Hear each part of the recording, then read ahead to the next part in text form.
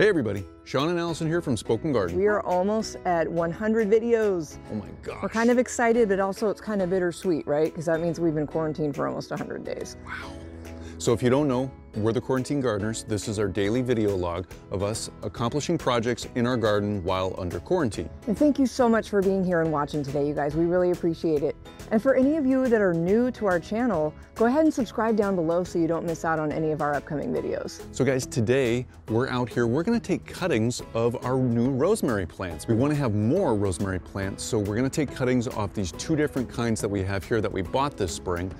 And you get to be a part of that. You get to see how we're gonna do it. I mean, more rosemary plants. It sounds awful, right? Oh yeah, terrible Awful. Terrible problem to have. So if you followed along with our shows, you know that we've done a lot of lavender cuttings and we filmed 2 different updates on that video to show you the progress along the way. You might have also seen us take our mint cuttings too, which was a previous episode. So guys, to take the cuttings of our rosemary plants today, you're gonna need hand snips or pruners. You're gonna need rosemary plants with new healthy growth.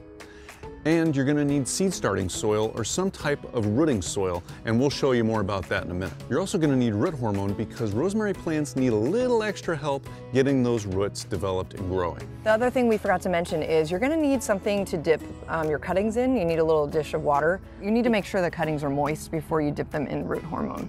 And again, we'll show you how to do that. And we love Espoma. We're using Espoma organic seed starter mix, which is great for cuttings and seeds. Yep, and we actually did a little research beforehand. This soil is perfect for rooting our rosemary cuttings because it's got high organic matter in it, and it's got perlite, which is this little white stuff all throughout it. And you're gonna need some type of potting mix with either perlite or what's called vermiculite, which is very similar to perlite, except very, very tiny ground. But for our purposes here, this is perfect. And you also need soil that is well draining. And this has all of those characteristics. Okay, Sean, so what's the first step? We've got our lab ready and set up. So the first step is get all your pots together, fill them with the soil, get them to about this level, leave a little bit of room because when you displace the soil, you're going to need to have that room to displace it, to put the cutting in and then actually bury it. And we'll go ahead and we'll just make some holes in here and make sure they're prepped. First off, we're gonna take from Blue Spire's rosemary. So what I'm gonna do is I'm gonna find some really nice new growth, and you can see it's nice and new because it's not hardwood. It's got this light color to it, and you can see it's all one color going up here, and that's another way to see that it's newer growth. It's got a lighter coloring to it. If you look down below here, you'll see more woody types of tissue, and you know that's the older tissue. So what we're gonna do is we're gonna get in here and we're gonna cut as long a piece as we can. There we go. We're gonna strip all this off because we need to expose this part of the stem so it can go underneath the soil level, and we don't want these leaves underneath the soil. So do that. It's real easy to do this, by the way. So we'll do that. I see some more woody tissue right there. I'm gonna cut that. I'm gonna do that. And just for the heck of it, I'm gonna expose some of the other tissues there. I'm gonna take this, I'm gonna dip it in the water, and then I'm gonna dip it in the root hormone. And then you just tap that off there, get the excess off, and then we're gonna stick this in here like this. We're gonna get this all situated in here. There we go. That's cutting number 1. And I've got my second cutting. I'm gonna strip all these off, get those off of there. I'm gonna recut a little bit of this because you can see this is a little bit woodier than we'd like. Here's some more softer tissue. So I'm gonna cut that right there. Maybe strip a little bit more of this one off. This will be a smaller cutting here. I'm gonna expose a little bit more of that cambium tissue.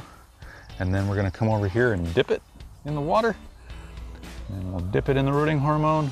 Tap, tap, tap. In the hole it goes, and bury that stem. Get her planted. You can see I'm using my one hand to steady the cutting at first to get it in the hole and get that soil around that stem. We don't want to displace too much of the rooting hormone.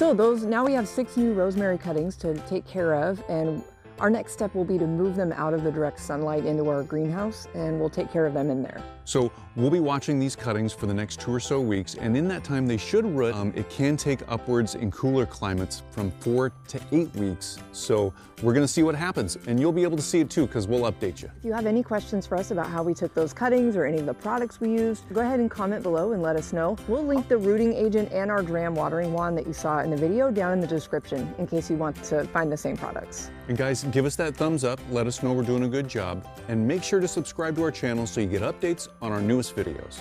And that's a wrap for today, you guys. Till then, guys, we'll see you later. See you tomorrow, everybody. Okay, bye-bye. Bye.